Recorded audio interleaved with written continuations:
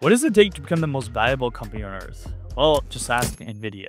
The chipmaker that started out building graphic cards for gamers just rocketed past a $5 trillion market cap, smashing every record in the book. 10 years ago, Nvidia was worth less than $10 billion. Today, it's up more than 44,000%. A $1,000 investment in 2015 would now be worth over 440 grand. That kind of return makes Bitcoin look kind of boring. Now, Nvidia isn't just bigger than Apple or Microsoft. It's worth more than two Canadas, the entire NFL 35 times over, Visa, MasterCard, and PayPal combined, NASA, SpaceX, and Boeing together, the entire crypto market, every oil company on Earth, and every item on Amazon.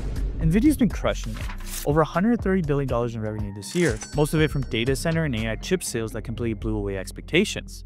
At the latest GTC event this week, Nvidia revealed orders for more than $500 billion worth of next-generation AI chips stretching into 2026. That's $500 billion in demand, locked in.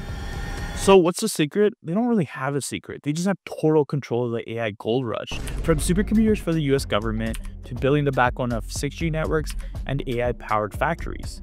This isn't just a stock rally.